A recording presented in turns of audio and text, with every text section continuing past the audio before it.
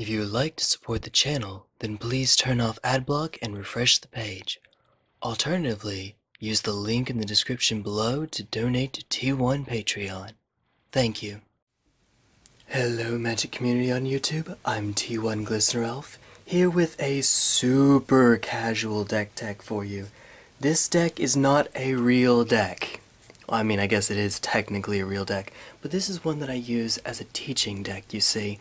I don't actually play this competitively, except in these two videos, one here, I guess. Because I didn't have a deck with me, I wasn't expecting to play, and hey, we could use one more player. Alright, so I'm in. But this is a teaching deck. When I'm bringing someone into the modern format, or just competitive Magic in general, one value that I like to instill is an appreciation for interaction. If your deck isn't extremely fast, then you need to interact with your opponent in some way. Hand attack, counter spells, removal spells, something as such. And this deck kills on turn 4 unless the opponent has any of those forms of interaction. So we're going to start off, we have 4 Countryside Crusher, which just seeing this card on its own tells a lot of you what deck I'm playing. If this happened to be the only card you saw in the deck, you would know the rest of the deck. Well, sort of, kind of. So I run 4 Countryside Crushers. All that we care about here is that at the beginning of our upkeep, we check the top card. Is it a land? If so, put it in the graveyard, and then repeat. If not, oh well, it stays on the top. But whenever a land card is put into the graveyard from anywhere, you put a +1/+1 counter on Countryside Crusher.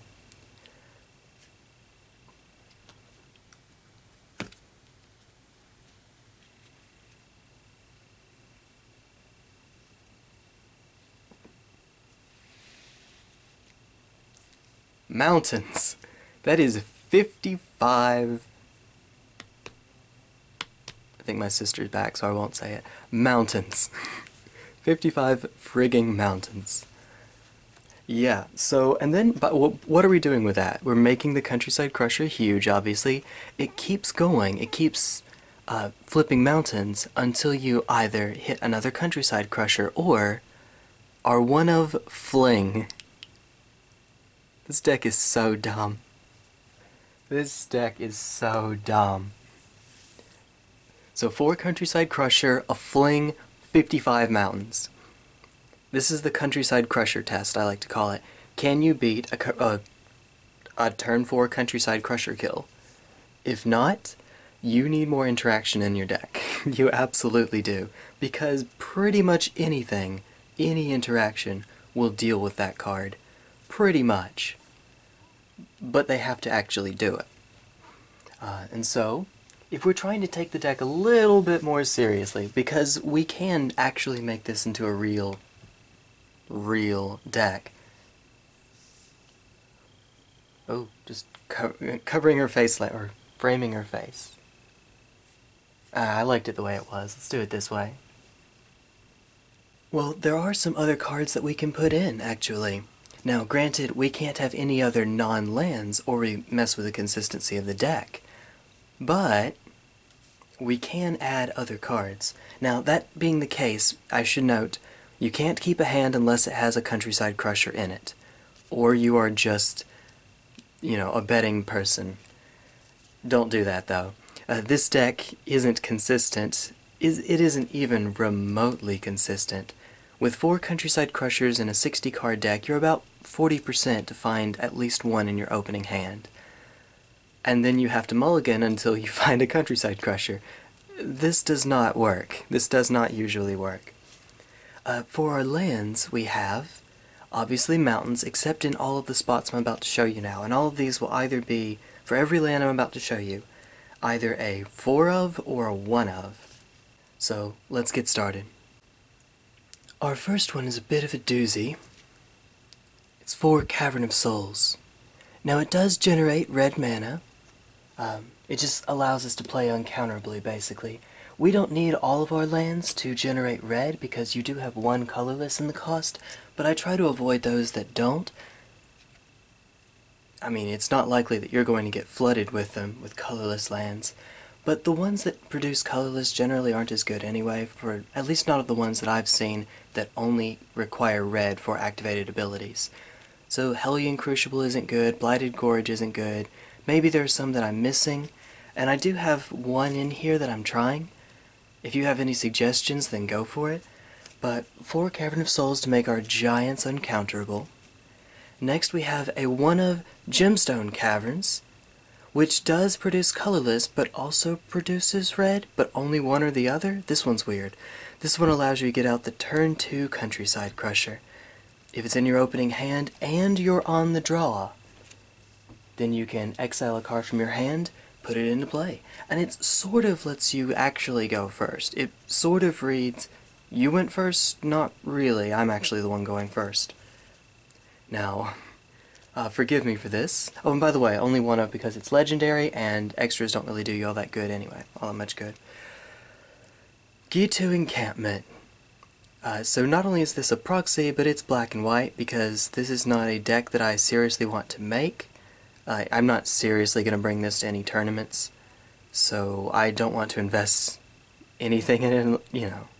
So just getting a black and white copy. But yeah, this is just a manland, or a landfolk, or whatever we're calling them nowadays. I like landfolk, it sounds cool. Both of them sound cool to me, I don't know. But in any case, it's just a 2/1 first striker that stalls the game for you while you're looking for a Countryside Crusher. That's essentially it.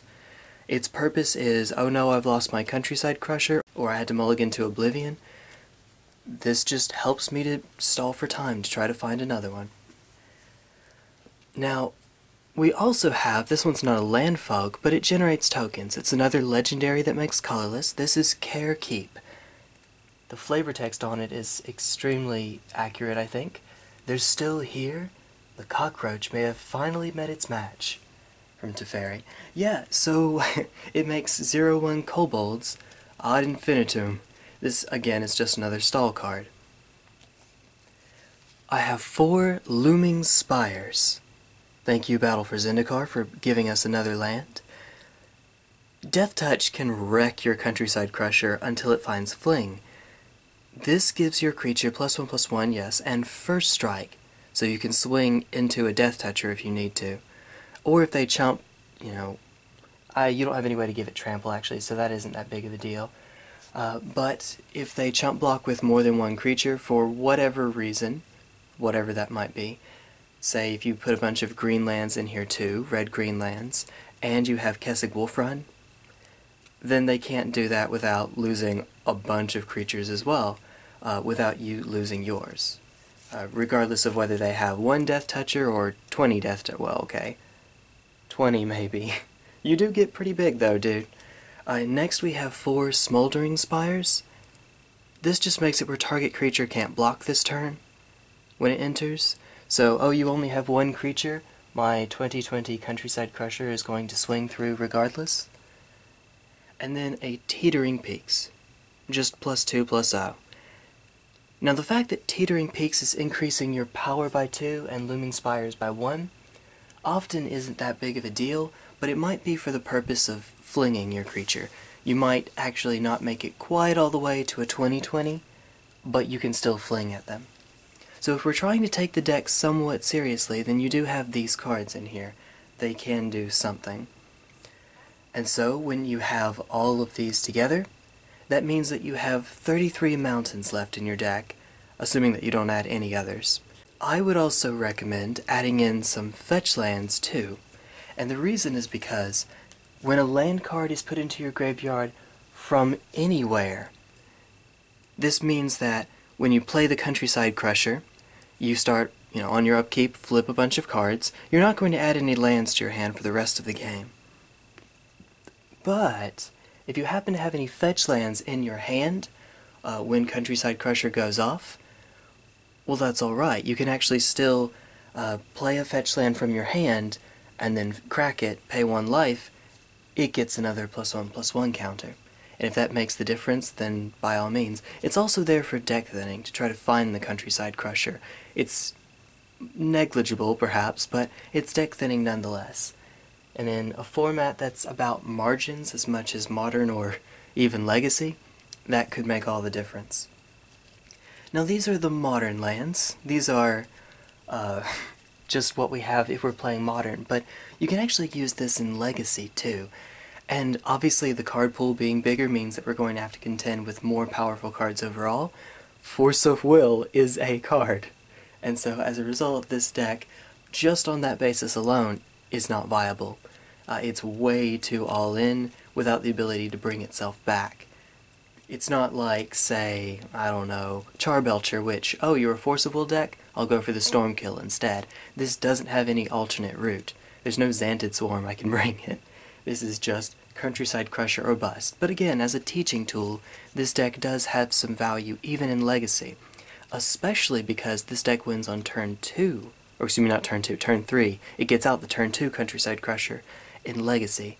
So again, you use this to teach players you need some early interaction because turn 3 decks exist in Legacy. So the first one we have, this is one of the ways that we go and make it a turn 3 kill. It's Dwarven Ruins. Comes in tapped, but you can sacrifice it to add red-red to your pool. So of course we sacrifice it on turn 2, play another mountain, and lo and behold, we have a Countryside Crusher, and then it goes and does its thing. I'm going to skip ahead just a little bit. We also have a Sandstone Needle. Now this one also comes in tapped, with 2 depletion counters. You don't have the option to only tap it for red. You instead must, if you tap it, use a depletion counter, and then you get red-red. But we don't care, we're going fairly quickly anyway. So these are the ones that grant us red-red, and that means that since there are 4 of each, we have, you know, a decent enough chance, if we have the Countryside Crusher in hand, of more than 50% if there's a Countryside Crusher, of getting it out on turn 2. That's nice, that's fine. Next we have 2 that are used for cycling. So we've lost our Countryside Crusher, we need to get back in the game.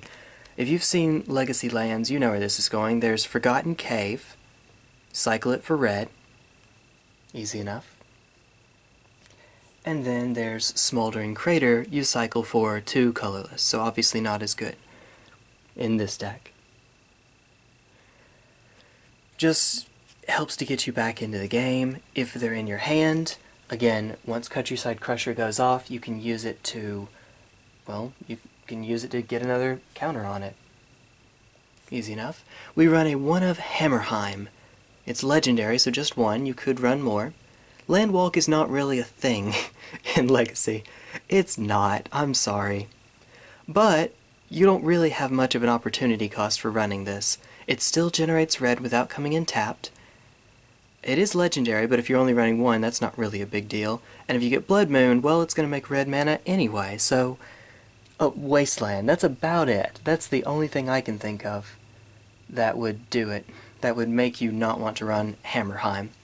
And if you're running all of these, that puts you at 16 mountains, notwithstanding the number of fetch lands that you might have in here as well.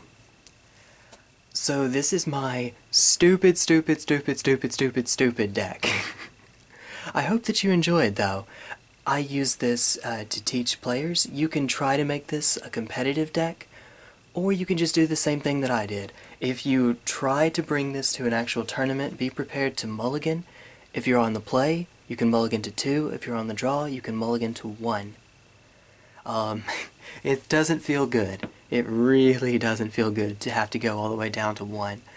But you do what you have to do, I suppose. All-Stars in the deck, Cavern of Souls, but if you can't afford it, that's more than alright. Just because counterspells are an easy way for the deck to be defeated, this shuts that off entirely. You're still going to lose to hand attack, you're still going to lose to every kill spell in the book. But Ghitu Encampment and Kher Keep can help to get you help to stall the game until you get to that point. Just putting out a first strike blocker with 2 power and continuously throwing out chump blockers. So that's it. I hope that you've enjoyed this stupid deck. Wizards, if you're watching this, if you could give us a fling that costs, say, red and is uncounterable,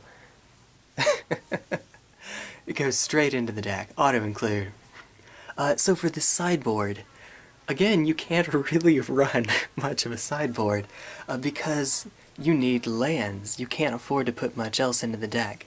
You can try transforming it, but if you try to make this a transformational deck, what, that's 15 cards that are actually the deck and still 45 lands? That's pretty poor. So what I try to do is I just add 15 removal spells.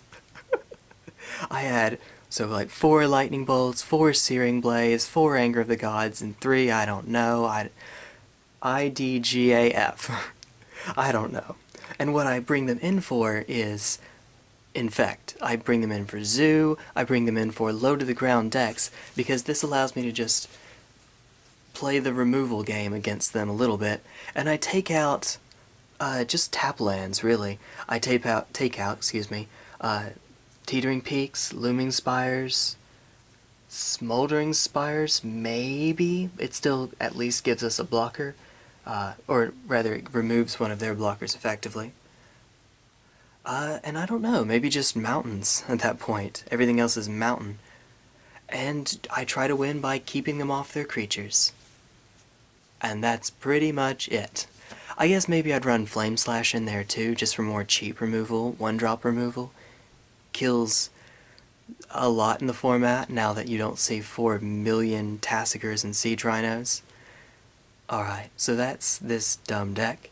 I will see you later. Take care. Bye-bye.